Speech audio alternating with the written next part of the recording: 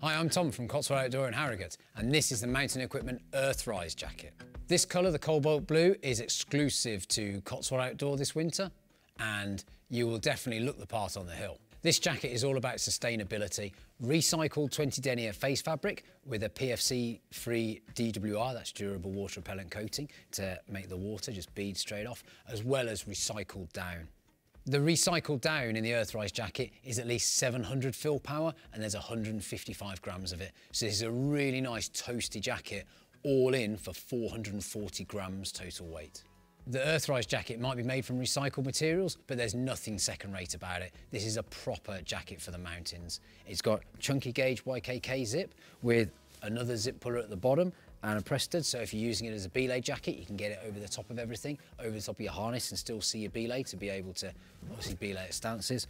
And also, it's got a helmet compatible hood, so you can really snug in there. The hood's also wired for maximum protection.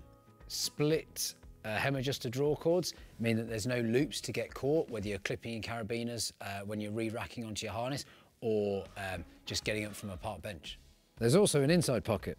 The Earthrise also packs into its own pocket with another zip on the inside of the pocket and also a loop, so you can clip it with a carabiner to your climbing harness or just make it into a really nice small package inside your rucksack so it's ready to deploy when you have your lunch. The Earthrise gives you a lighter, smaller package and gram for gram warmer package than going for an equivalent synthetic jacket. But if you're going to be out in predominantly damp conditions, you might prefer to go for the Mountain Equipment Superflux, and you can watch my video for that here.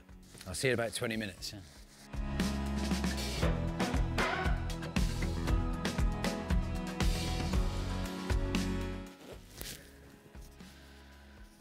I've got a head rush.